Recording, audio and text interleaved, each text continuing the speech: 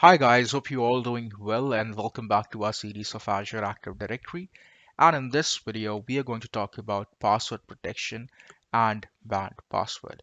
Now, if you're watching this series from the beginning, in the last video, we have discussed about password writeback and how you should implement it for your on-prem environment.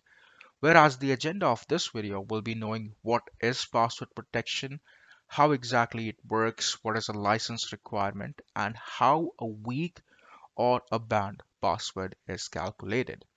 Now, if we talk about what is password protection, the name itself signifies its meaning, and that is the process of protecting password wherein we can make identities more secure is something called password protection.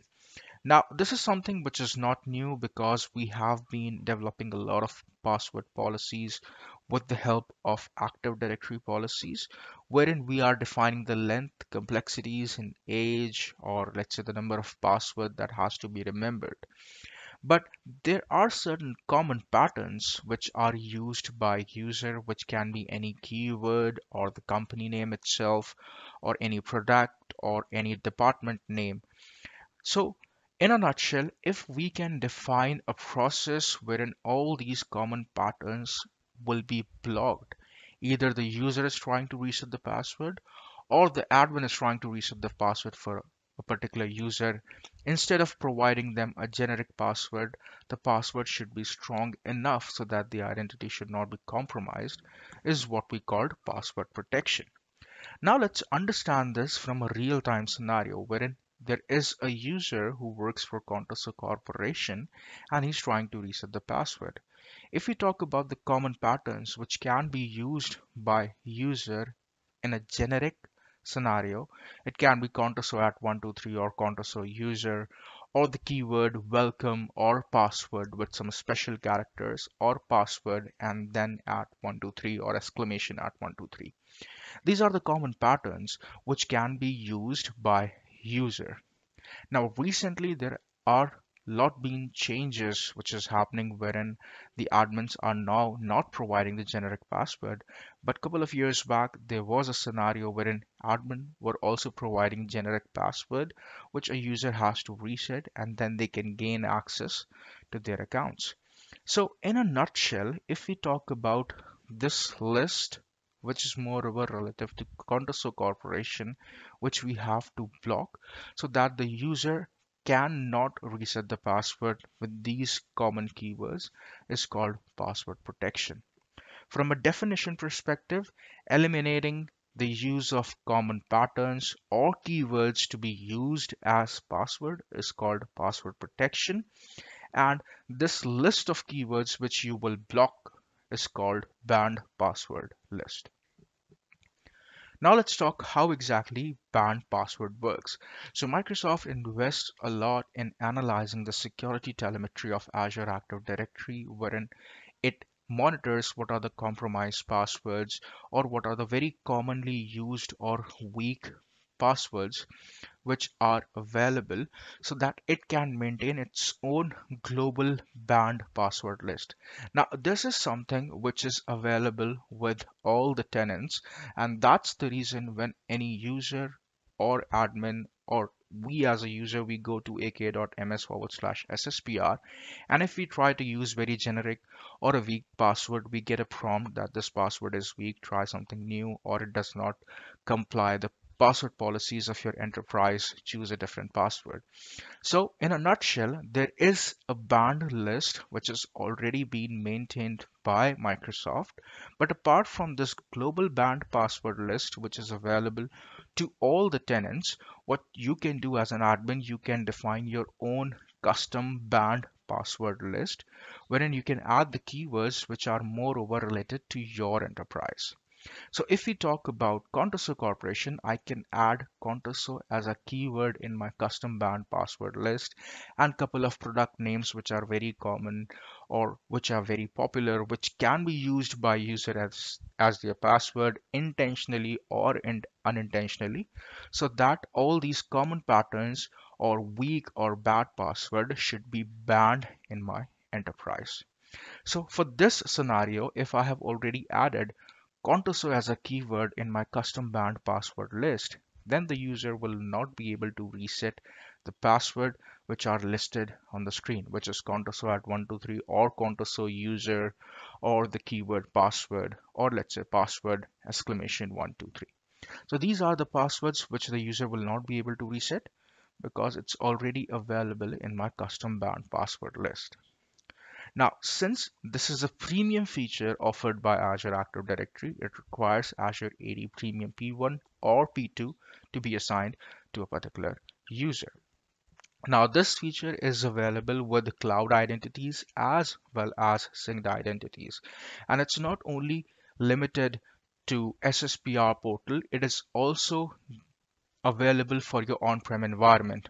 That means that the users who are trying to reset the password from their on-prem machines, they'll also get the same policies, and for that there is a setup that you have to do, which I will be covering later.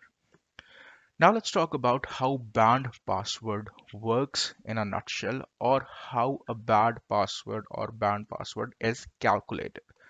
For that, let's imagine a scenario wherein a user is trying to reset the password from SSPR portal itself, and he or she is trying to use the keyword password itself with some special characters.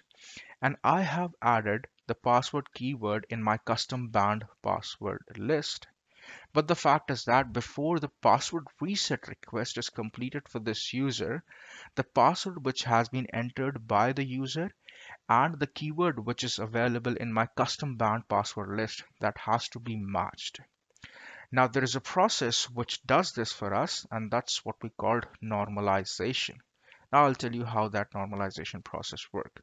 The very first step is to convert the entire keyword which is entered by user into a lowercase string and replace all the special characters with the relative alphabets. So once the normalization process will be applied to the keyword that's been entered by the user, which is this, it will look something like this. And just for your reference, this is a small table which is also available in the Microsoft article, which I will be sharing in the description. You can review that. This is what happens when the normalization process goes through, wherein one gets converted into L, dollar gets converted into S, and at the rate gets converted into A.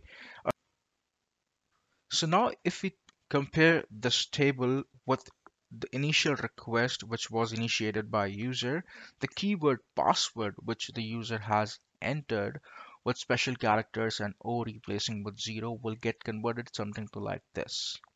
And since this is blocked in our custom banned password list, the user will not be able to reset the password. The next process that happens is called substring calculation, wherein a checksum is applied to user's name as well as tenant name.